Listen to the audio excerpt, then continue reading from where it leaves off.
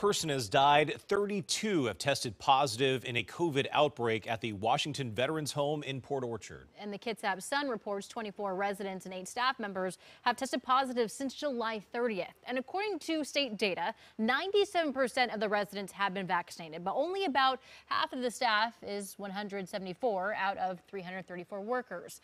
Governor Inslee has mandated that all state workers be vaccinated by October 18th. The outbreak means in-person visits are suspended the next 2 weeks, except for compassionate care visits.